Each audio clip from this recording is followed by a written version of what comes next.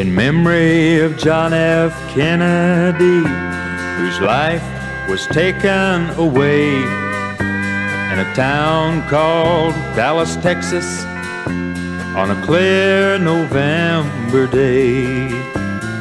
Riding in an open car, Jackie by his side, he received a warm welcome. He waved and smiled with pride. He didn't know that up ahead a man had made his plans, waiting in an open window with a rifle in his hands. The car just turned the corner, its speed very slow. With his rifle aimed, the shot was fired that dealt that fatal blow.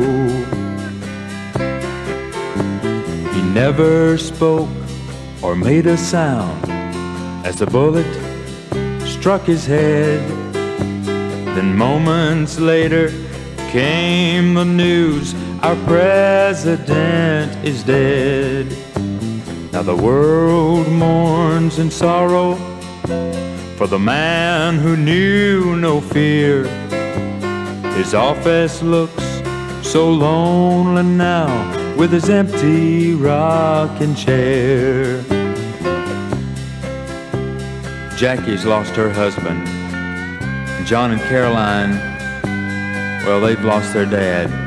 And America has lost a leader, and he's the best one we've ever had.